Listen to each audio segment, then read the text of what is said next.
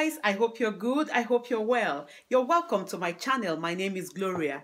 My phone has been bombarded with a trending video from parents. I'm going to play the video now. If you haven't watched it, have a look at it and then I come back to you with my thoughts. I'm not going to play everything. I'm just going to play a tiny bit of the video and then we can talk. Nobody in this country was ever asked, do you want to become a multicultural society? We got relentless guilt trips, even though we were the ones that had been subjected to the persecution as a people through the centuries. I was watching a really good video the other day about how Trocaro, they used to give us the boxes and the little black babies would be there and we were supposed to feel, you know, a sense of terrible shame and guilt that we were so well off here in the West. And now, that's how bad it is. Our boys have disgraced us massively. But that is not what we're going to keep talking about. We're going to look for solution. I thought after my last video that people would do something. You didn't do anything. Except for people, men of the Congolese community who have met in Lucan to discuss how to resolve the conflicts amongst their children. Men from other African countries haven't done anything. Nothing. Some people are planning on how to use this as an avenue of business. But that is not what will solve the problem. If you want to solve the problem, you need to be proactive. You need to organize yourselves, parents, meet up and visit these children. Resolve the matter first. Somebody was telling me he wants to have a conference in Blanchardstown to bring all the boys together. I'm sorry, but you're going to have a bloodbath if you try to do that, or a near bloodbath. The only way you're going to be free of that is for you to make sure that you have resolved the conflict and they've agreed to be friends again before you attempt anything like bringing them all together in a hall. Enough of the fights. Fathers, mothers, uncles, aunties who have heard about this and have done nothing about it so far. Shame on you. If you haven't done anything about this issue since it started and you know about it, shame on you. If you're trying to use this as a business avenue, shame on you. If you're sitting your asses down because you feel like your son is 6 years old, 7 years old, shame on you. And may I shock you to know that in the next 10 years, your situation will be way worse than this. Stand up and turn Ireland back to that country where it is said that is the best place to raise children. If you do not stand up now, we are going to regret it. I have said that in my previous video. I don't want to be sounding like a broken record, but you need to get up. If you had been standing up, if you have done something in the past, Gemma O'Doherty will not insult us the way she has. Let me say to you that I was in the shopping center yesterday and I saw parents, African parents. They were shopping for Valentine. They want to party after party. Now there that they see on a power. Sit down, brainstorm, look for a way to free your children from the shackles of hell, because that's where they are at the moment. I'm sure you can see that from the videos. Look for a way to help them. And the sooner you do it, the better.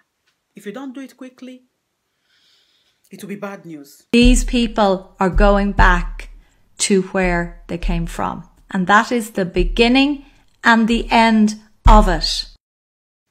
Now, who is Gemma O'Doherty? Gemma O'Doherty is a politician who was given an opportunity to talk. Tell us why we should come out in masses and vote for her. Did she do that? No. She decided to prey on the stupidity and ignorance of black boys. She uses their flaws, or tries to use their flaws, to gain position in politics, one that she has failed to do over and over again. She's a failed politician. And now she wants to use that. Irish people are not that gullible. They are not.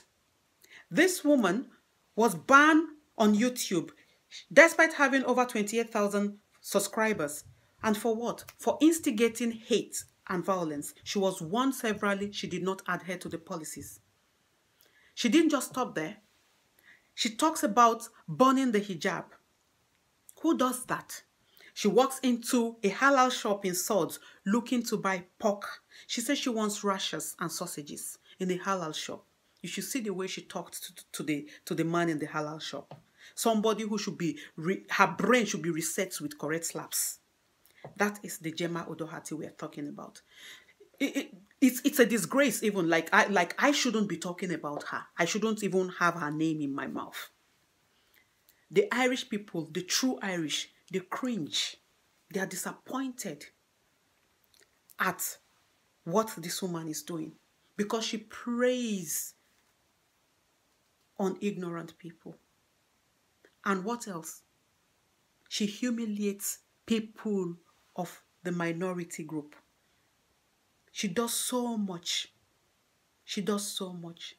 The worst part is the fact that she's trying to instill hate. She's trying to make people hate black young people. These are promising young men who are at their lowest. Somebody who is coming up to politics should know that she's going to organize for them anger management programs. She should know that she's going to do conflict resolution. She should look for a way to empower them, because in empowering them, she's going to have an upbeat society. But is she thinking about that? No. Instead, she's thinking about how to run them down. Is she talking about the property crisis that we have in Ireland? No. People are sleeping rough all over the place. She's not talking about that. She's not talking about how to alleviate poverty. Nothing of such. She's deciding to prey on the black people. You want to deport. She wants to deport children who are citizens of the land. The same way she can't deport herself, that is the same way she cannot deport these ones. But she's ignorant. That's why I said she's not fit to be in the forefront of our government. If anybody is to castigate and run down people who are migrant, it shouldn't be Gemma. It shouldn't come from an Irish person. Because Irish people are one of the biggest migrants in the world. Now, so you see, there are 34.5 million Irish people or people of Irish heritage who are living in America. That is 7 times more than the population of Ireland itself. And yet, somebody who is going to be in the forefront of our politics decides to run her mouth talking about migrants. What impudence. Anybody else can talk about migrants, but not Gemma O'Doherty, not an Irish woman. It is wrong. It is wrong to discourage diversity, because if America, I'm just talking about America, I'm not talking about Australia or other parts of the world. Now, we still have those ones, but let's cut that out. Let's just concentrate on just America. So that is the issue on ground. Are you going to say to me that all the over 34.5 million Irish people in America are law-abiding citizens? No, they are not. They are doing things. But when you go wrong in a country, the law of the land deals with you. It doesn't give room to people who are born racist, who are full of hate, to talk about children. The videos that you showed, the video that Gemma O'Doherty put out there are videos of children.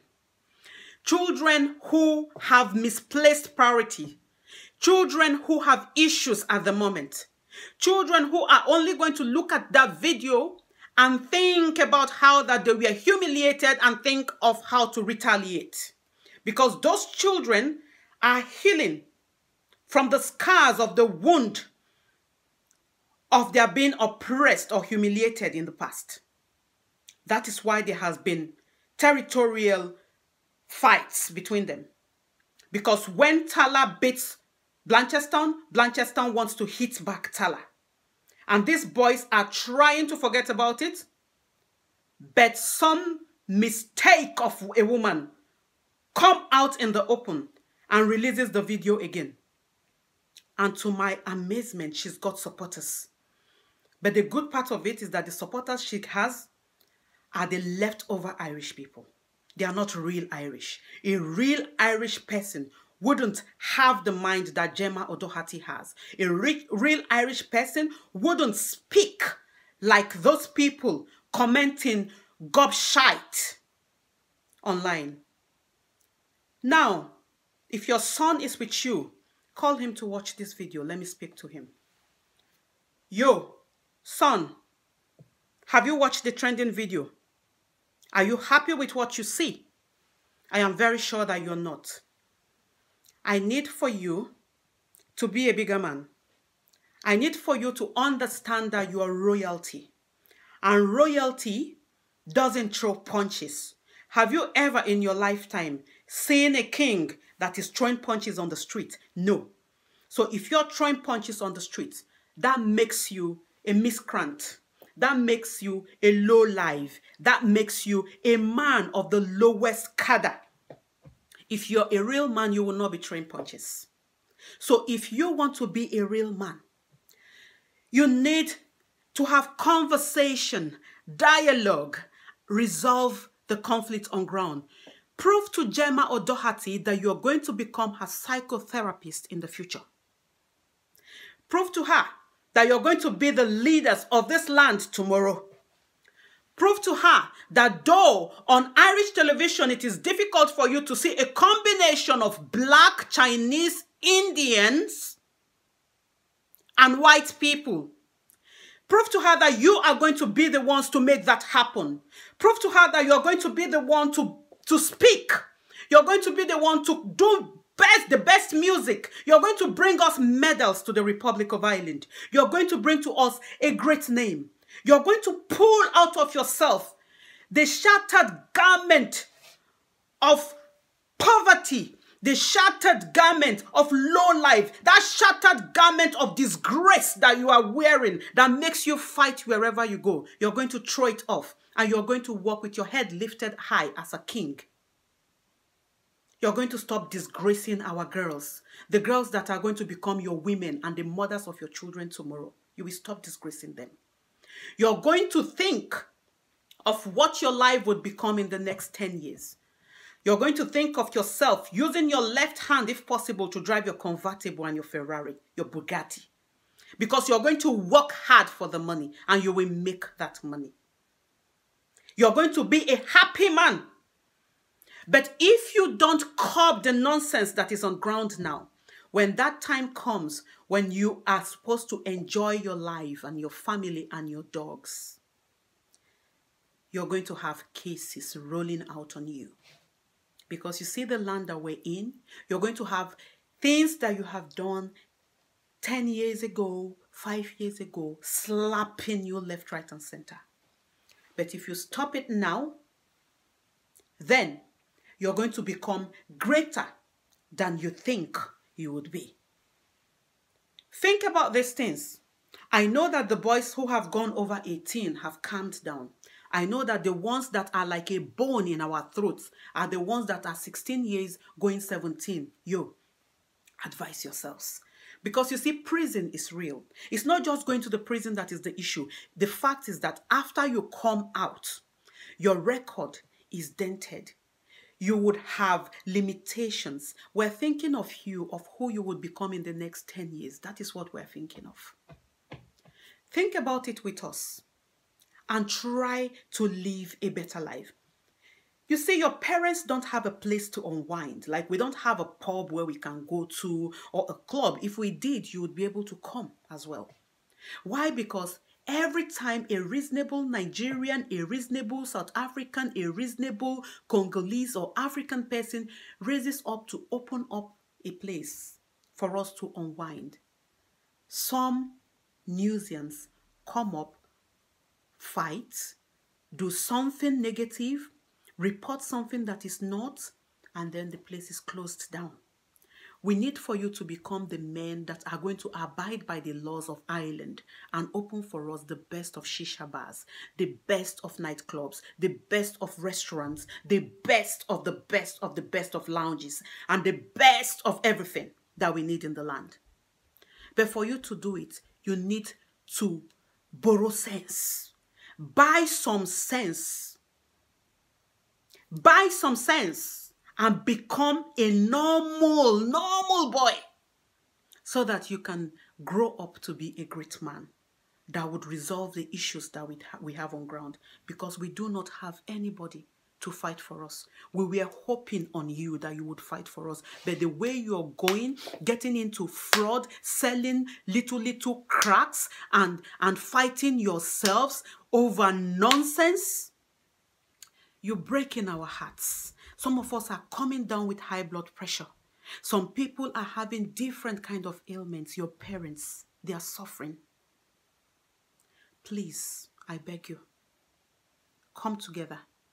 Let it become a land where a boy can just leave Tala or Lucan and go to Blanchardstown without fear. See, it's so bad that a boy in Blanchardstown cannot even get a job in Tala. A boy in Tala cannot get a job in Blanchardstown. Guys, who una they do? Una they do una self. It's getting so bad. Stop it. You know, if you want to form gangster, it will work. Ireland is one of the best places to raise children. You cannot stop it. 100 of your kind cannot stop it. So curb it. Just kill the matter. Let it die.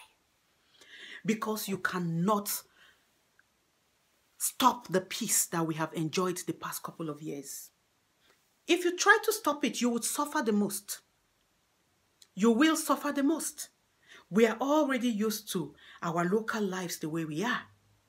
We are only going to cry maybe a day or two, and everybody will just forget about you. Think about it. Advise yourselves. Whoever starts making peace between the Blanchardstown and the Tala boys and the Luke and Clondalkin boys would be considered the bigger boys, the real kings. So think about it. Make sure you are the real king. Make peace. Let's have African carnival. Let's be able to come out and not be afraid that somebody is going to start breaking bottles and running around. See the kind of insults that you have given us now. See insults. See insults. Somebody like Gemma cursing at your parents anyhow. Why? Because you have given her the room to do that. So she's right. It's just that she cannot deport you, because except she wants to deport you to like, what do you call it? Our Lady of Lords Hospital, National Maternity, Combs Women Hospital, Rotunda Hospital. That's where you were born. That's where you know, that's the only place she can send you to. She can't send you to Africa. But that's not even, that one doesn't shake me. What is shaking me is that I am worried that in the next 10 years, I will look for my boys. You, when I say my boys, and you might be in jail. Because trust me, they will pin you down. If they cannot deport you, they will frame you up. Boys are coming from college in Lucan. One boy coming from college with a backpack. He stopped and searched by the Gadi. What is their excuse? The red cow shenanigan. You gave them room, so stop it. So that they will stop humiliating you. So that they will start hiding under the disguise of your fight to show us racism in its best shape and form. I hope you have listened to me. I hope you are going to make peace. I hope you are going to stop this nonsense. God bless you as you think about it and do something. Daddies and mommies, over to you. Those of you working endless hours, the people you are working for are not working endless hours. Look for time to look after your children. Stop working endless hours. Work your usual full-time hours, 40 hours at the max. Maximum 40 hours. Work it and look after your children.